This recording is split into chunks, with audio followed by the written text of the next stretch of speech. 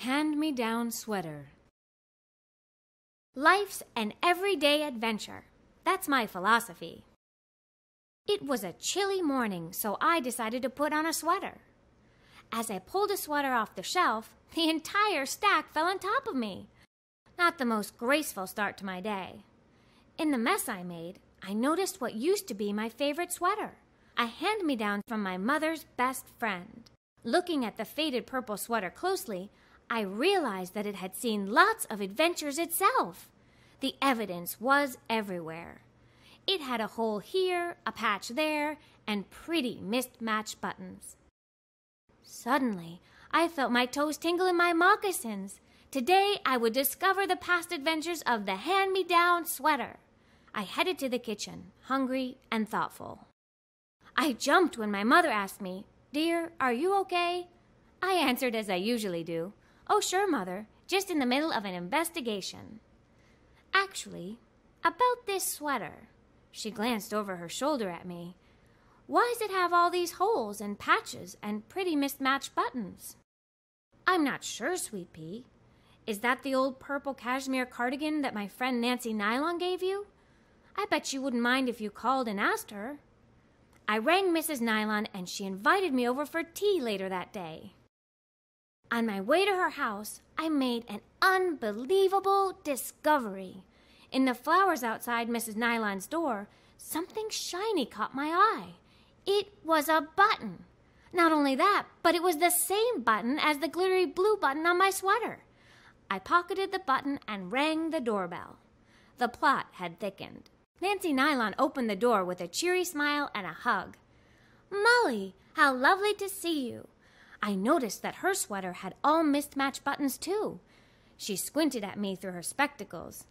"Isn't that my old sweater I gave you? It still looks fabulous." As we settled in with tea and cucumber sandwiches, it was time to get down to business. "I have some questions about this old sweater and this mysterious button I found in your bushes," I declared. Mrs. Nylon took a sip of her tea and grinned. Mrs. Nylon's pet parrot squawked in its cage. "You know, Molly, coincidences are a very important part of any adventure," Mrs. Nylon said, holding up the button and examining it in a ray of sunlight with a magnifying glass. "Not only that," she continued, "but everyone and everything has a history, even buttons and sweaters." "She gets it," I thought to myself.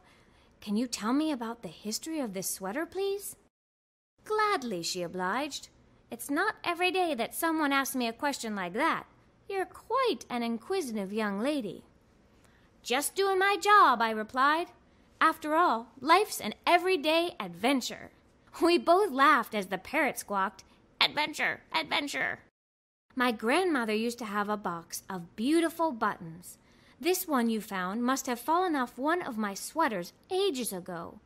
Whenever I lost a button, she would sew on a random pretty new button from her collection. So that explains the mismatched buttons. Precisely. That sweater was my favorite as a girl, and I was always asking my grandmother to fix it up. Sometimes there was nothing wrong with it, and I just wanted a change. My grandmother taught me to sew, and ever since, I've been adding my own original touches to my wardrobe.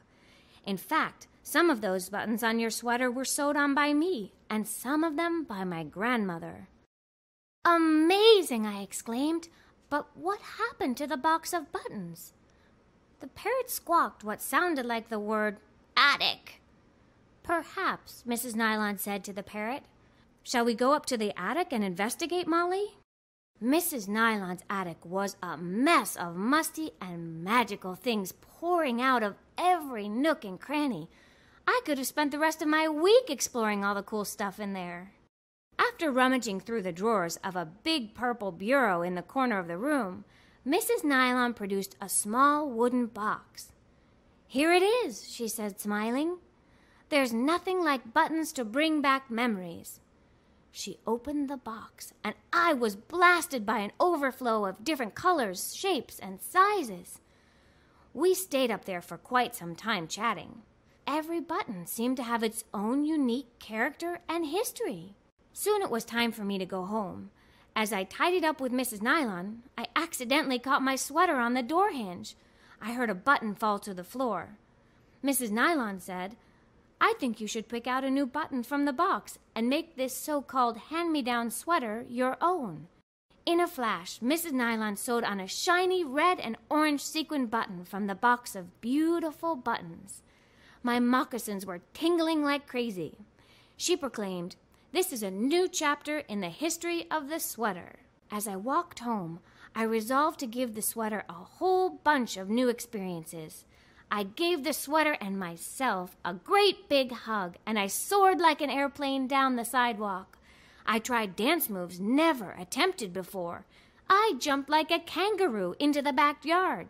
I was so tired from all my new experiences with my sweater that I decided to rest under the shade of my most favorite tree. "Dinner's ready," I heard my mother exclaim. I ran in for dinner with a whole new appreciation for my hand-me-down sweater. So, it seems everything has a past and a future. With a little imagination, even old tattered things can be a source of wondrous new adventures. Molly Moccasins, Everyday Adventurer.